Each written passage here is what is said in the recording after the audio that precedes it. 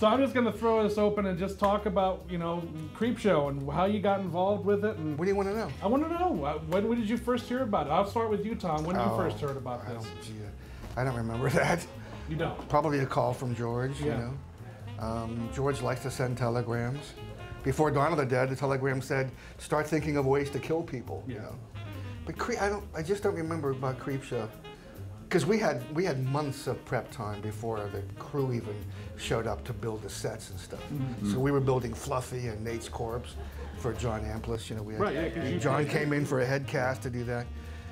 So yeah, I was cast only because I got a call from you.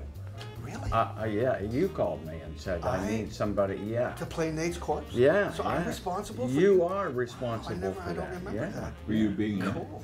For me being in it, yeah. Oh my God. Why? You must have been thin. Thin than those days, yes. You're an actor. In the past. Yes.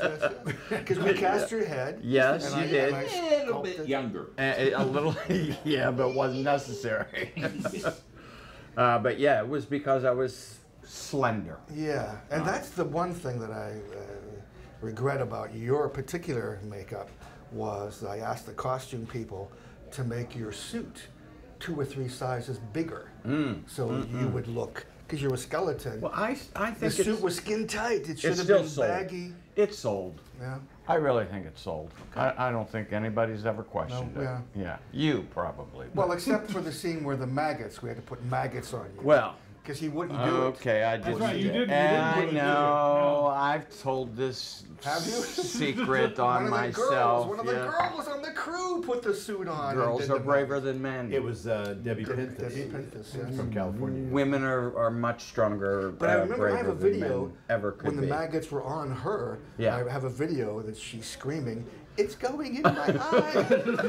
There was a maggot, and you can see it in the film. See, there's a reason I didn't want to do it. You didn't want any maggots to crawl in into my your eyes, or mouth, or nose, Or any orifice. There were mealworms. I met George in L.A. There you go. I knew him from my prior life, and he had sent me the script, and he said, "Is there any part in there you want to do?" And I said, "Yeah, I would like to play Jordy, the swamp guy gets eaten by the grass and stuff."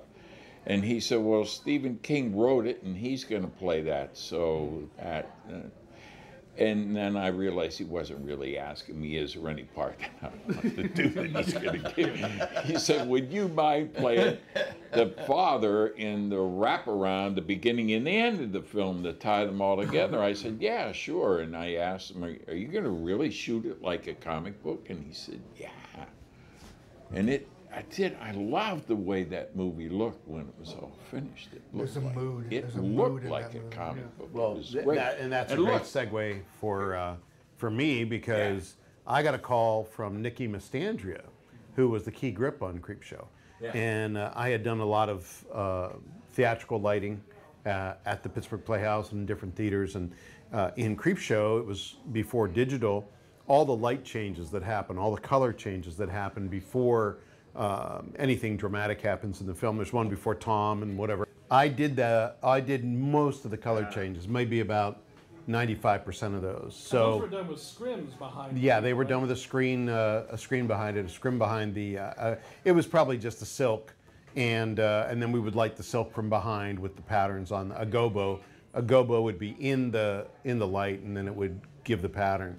And then with Tom and I both there, George cast us as the garbage men. That's how we got cast as a trash. And when you watch the movie, we're kind of in the distance, coming closer to the camera. But watch the choreography in the distance, because we have a whole bit worked out. We're kicking can lids and throwing bags over our shoulders. I mean, the whole choreography. Well, we decided, what would trash men do? And These trash guys. They're loud. At 6 o'clock in the morning, they're making as much noise as they can. That's what we did. So we did. We were slamming down garbage cans. We were smacking the garbage truck, and we created this whole sort of improv and right before we actually got to the lines. And when you were doing the lights, when you were doing the scream behind Leslie Nielsen, Yeah. when he was laughing hysterically, Yeah. was he doing the fart machine to make Oh it my go like that? God, yeah. He could laugh on cue, but he 'Cause I would know do in that to make us Platoon- to laugh. I know in Naked Gun, when he and Priscilla Presley were coming out of the movie theater, Yeah. and they had just seen Platoon, and they're laughing hysterically, I know he was doing that. Oh, sure. That fart Yeah. machine. Yeah. He was you go, good at you went that. didn't you go to dinner with him? Yeah, Chris, George's wife, Chris Romero, told me she needed. George was busy. He's doing film, and she said, "Would you go to dinner with me and Leslie Nielsen at somewhere on 22 out there?" And I said, "Yeah, sure."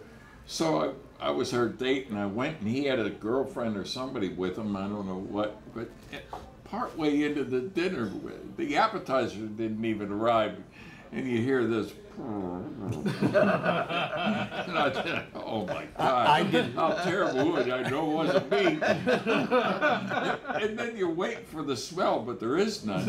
And then again, and finally he held it up and showed. It was. Was that the case when the people at the next table? Oh before they no, they were.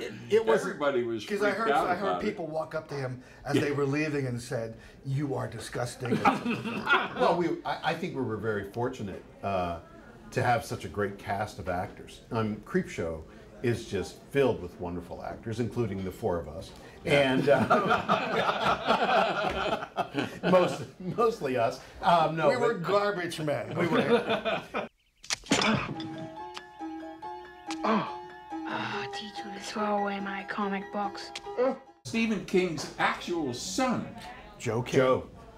Yeah. Yes, Name yes, Mike. yes. Yeah, now get you, now Dad. is Joe Hill, the author. Now does Joe Hill, I know. popular author, successful author. Yeah. What was Stephen his- King was so worried about that scene where I had to slap his kid. No.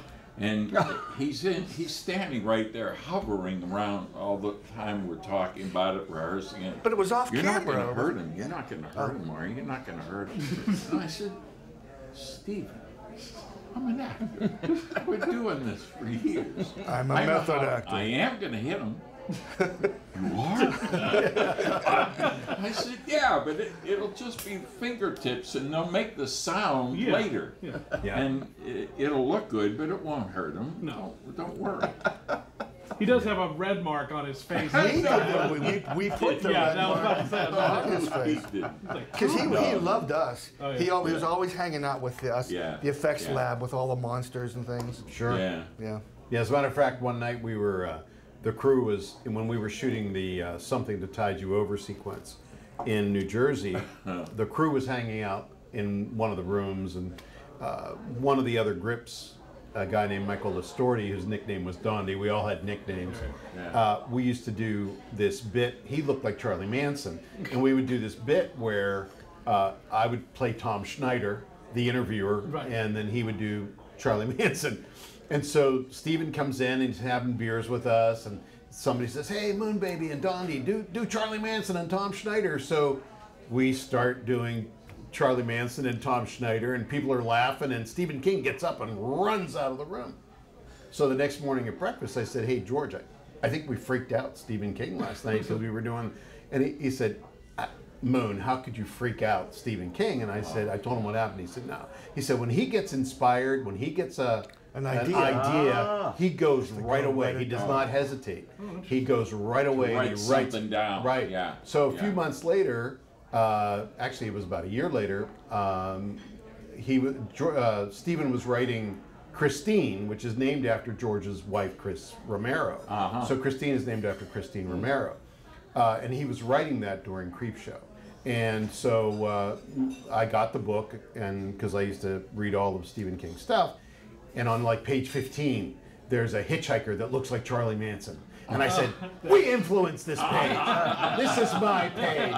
I want a royalty. I want 7 cents every time this book sells." Yeah. You know, there was a time, George had a dinner party one time during or right after. It had to be during, because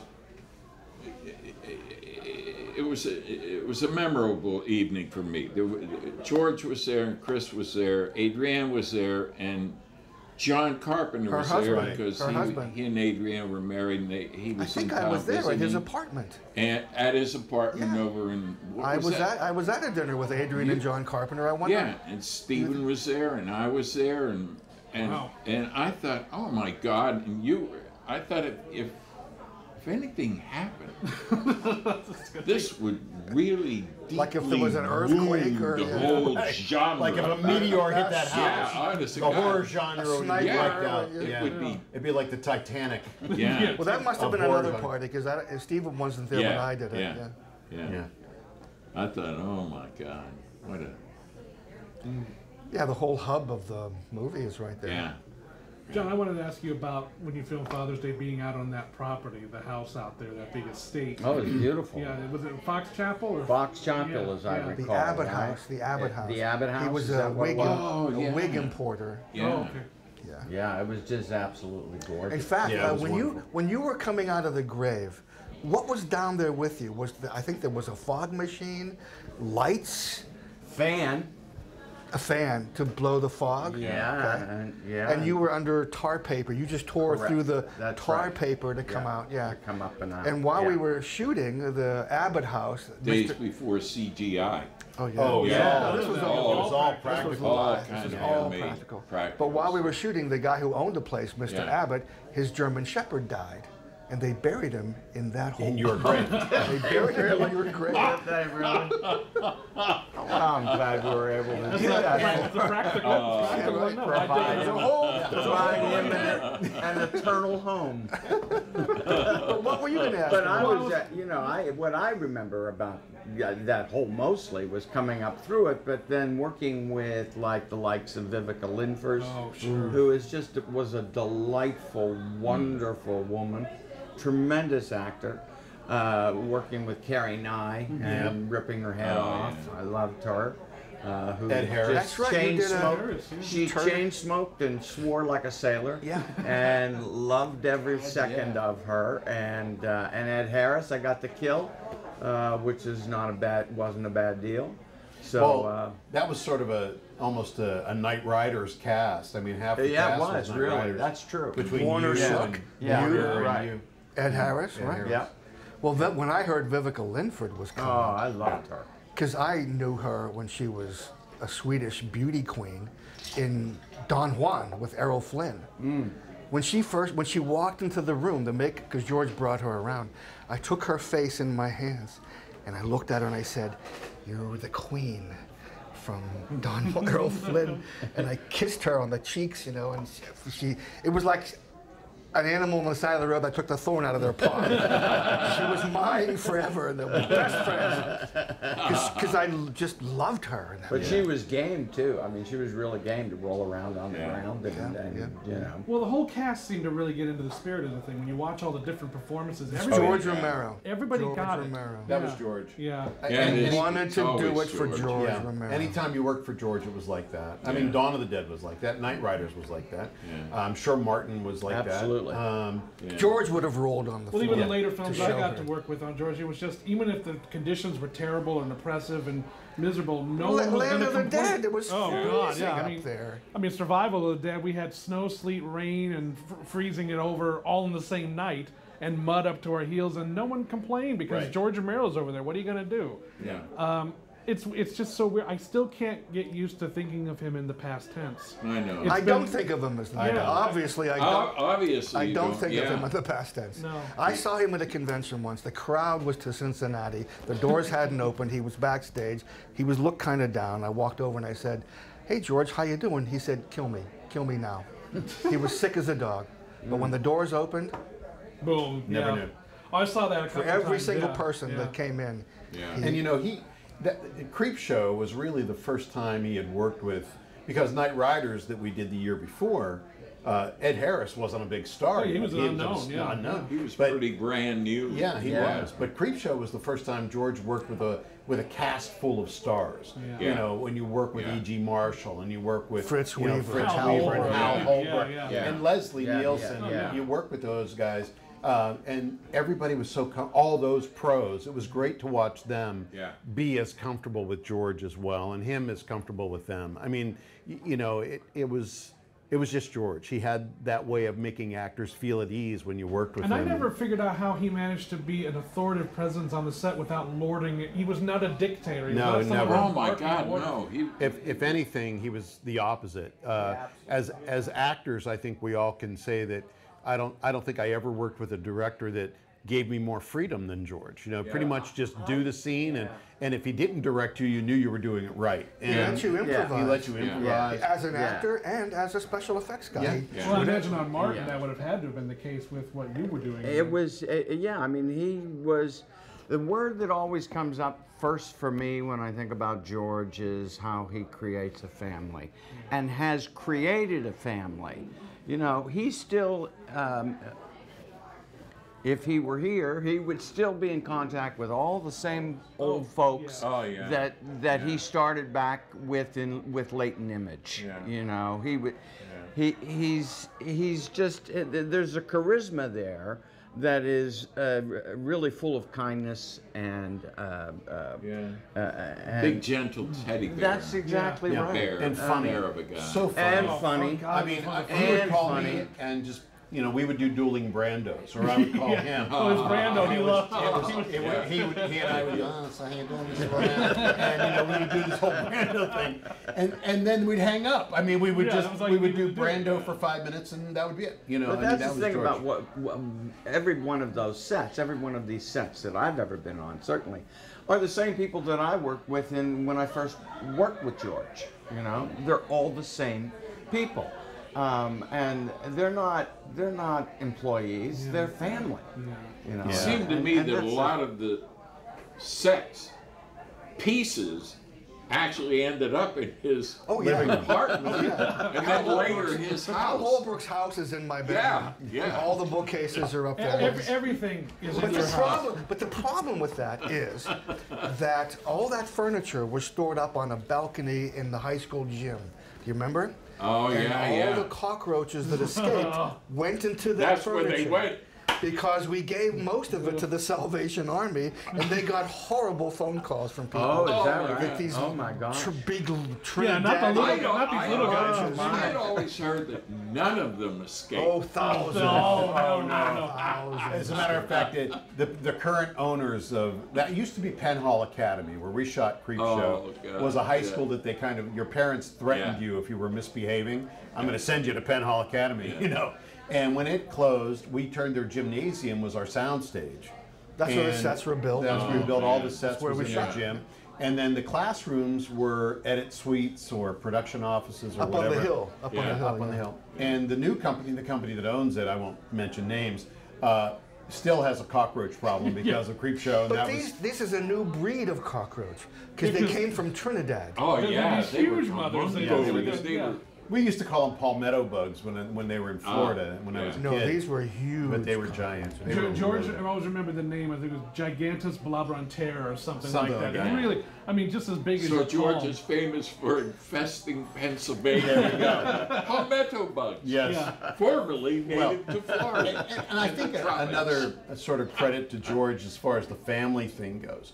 We've all acted for a long time in this room. Yeah. And we're not close with any other cast members that we've worked with. Right. But the Romero film casts, Tom, George, you know, John Yeah. and Tom You and just- Tom and I, we're all, you know, we see each other. It's like a family reunion. Right. We get Yeah. together on holidays, like 4th of July, we get together. We get did together at England together conventions. last Yeah, I go to Tom's house. He comes. You know, we go out to lunch together. I mean, that speaks a lot to George because he wanted it to be that way, and that's exactly the way it turned out. You know, making a movie with George was like a bunch of kids in a treehouse playing, and he was just one of the kids. He was like the big kid in the playhouse and in the treehouse, and that's really what it was like. He was that fun. It was really My that much fun. birthday was during Creepshow, and they brought me out of the little studio we were in, the whole cast and crew, and there's the cake, and they sang Happy Birthday. And it ended sort of weird, you know, and we all kind of went away, went back in there. They knocked on the door like a half an hour later to do it again. Sing happy birthday, the cake, because the explosive didn't go off the first time. And it didn't go off the second time. So they told me, fuck! The cake is set to explode. And George is there waiting, you know, for it to blow up. It was probably his idea. No, it was probably him and Daryl Ferrucci. Yeah. It makes for a great story, though. The fact that it didn't work, that's awesome. It's bittersweet that, you know, he's no longer here, but he got to see just how many people loved his movies. Yeah. Whenever you would see that, I mean, I remember sitting with him at a convention in Chiller. We're outside in the tent. It's October. It's freezing outside. People are standing out in the cold, dying of frostbite out there. Yeah. And George signed, I think, as I remember, it was 7 to 8 hours straight without taking a break. Right. And the whole time I'm like, George, you want to stop? He's like, nah. No, he didn't go eat. He didn't go to lunch. Never did anything. And the whole time I'm just like, I don't know how you're doing this, but he made every single person that came up at that table feel like you're my attention right now. Right. That's a really hard thing He to was do. Not a great lot of at people that. can do that. And he was just so good. everyone walked away from that table like, I got to meet and talk to George Romero, and Yeah. it didn't feel phony or fake or anything like that. You know, unlike Tom Savini, it's not the easiest thing in the Oh, world. yeah, well, Of course. What? I felt terrible. Did I miss something? What? Looking right at the camera? He called you a jagoff. No, I wasn't Jagoff Yeah, to him. He was When he first met me. But he didn't I've use changed the my word. ways, though. Oh, you Because have. he's not from Pittsburgh. He's not from Pittsburgh. No, I'm not from Pittsburgh. That's why he would Jagoff. not use. It's That's only- why. Yeah, That's why that's every a time Michael Pittsburgh Keaton thing. is in a movie, so is the word I Jagoff. know. Mike, let me ask you a question. Yeah. So, which story in Creepshow is your favorite story? You know, I go back and forth because every time I watch the movie, I mean, that was the first horror movie I ever saw was Creepshow.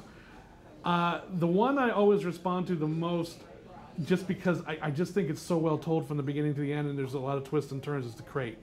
I think The Crate, just the performances in it, and Fluffy scared the shit out of me when I first, because and what was genius about it is you never really get that long a look at it. You know what? George apologized to me when the movie they were editing. He says Tom and Paul Hirsch edited The Crate. Paul Star Hirsch, Wars, Star Wars, yeah. edited Star Wars. He said Paul Hirsch edited this, and you know Fluffy's hardly in it. It's great. Yeah. That's what's going to make him scary. And it does, because If you- when that if you crate go see flies the open, movie- you just see a quick shot. That's it. And that the was a sound design on that Oh, was great, yeah. too. That was the secret of Alien. You never saw that creature, but No. it scared the. If you see the monster, you go, okay, that's it. I can deal with it. Yeah. And you're not afraid anymore. You see just enough of Fluffy Yeah. to understand what it is. That he's powerful. It can take you out. And it has a shitload of teeth. Sharp and it's teeth. gonna- Sharp teeth. It's going to really hurt. Many. But Fritz Weaver, he's when he was Freaking out. Freaking the whole out. Oh my I mean, God. how do you do that? Oh, God. How do you do Die. that? And he's doing the laugh. And Adrienne Barbeau is just eating that role alive in that. And that's great because she's not the that kind of complete opposite person. of Billy. I mean, she could Yeah. not be less like that character. Yeah. I mean, George just had a way of just getting people to have fun, to understand the tone of the material that he was going for. And like in Creepshow is never a better example. You have all these Hollywood actors, you have independent people from Pittsburgh, and they all got the wavelength. They understood exactly what they were supposed to be doing. And that's not easy. That's not easy at all for something that's as pitched as Creepshow is. And everybody got it. Every single one. Except the garbage men. They weren't good. Chew your food before you swallow! They were not. They were off. They were I mean, excellent. They were the We best. weren't good, They we were were the best great. thing in the. That's right. What a great way to end that movie. We were Two fabulous. great performances. As a matter of fact, There are no small parts, only small Small actors. actors. Garbage men, small parts, but great actors. Yeah. Great, wonderful actors. I want to see him. thought I wanna- Comedians. I always thought there should have been a spin-off. Of the garbage Just men. of the Yeah. garbage men. Yeah. Because we That's a did good find the idea. comic book. It could be in our hands flipping pages to the next No, episode. but you're garbage man number one, though. I am number You're one. number What? one. Yes. I that's am right. number one. You're number Oh, two. I boy, see. here we go. Listed in the script that I way. am number I was one. waiting to bring this one up. Are you sure about that? You're number Absolutely. two. Your ego's bruised. You're number two. Sorry. I am number one. You are number But one. in all honesty, in all fairness, Tom, I think it's because I'm on screen first. I think that's what it is. It's Oh, nothing maybe. Yeah, else. we walked down the street You together. started Man, I'm a little choreography. further than you. And then But you that have was the a first two-shot. line with He the- was Two down. shots. all right, so I was down more. stage. I was more It's important. a two-shot. I was just trying to make you feel better. It's a two-shot.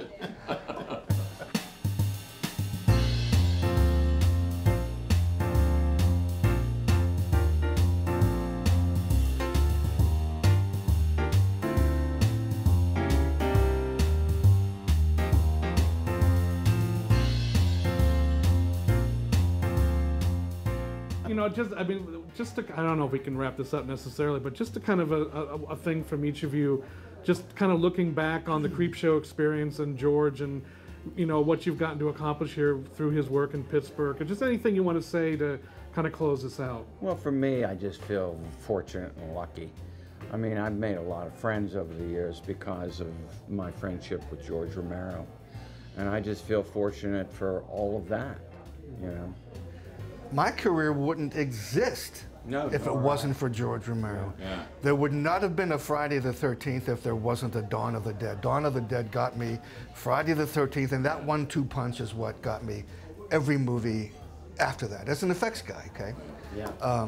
We were in England, and it was my birthday again, and they gave me a present, and I gave a little speech, and I mainly talked about George, and I looked over, and you were crying. Yeah.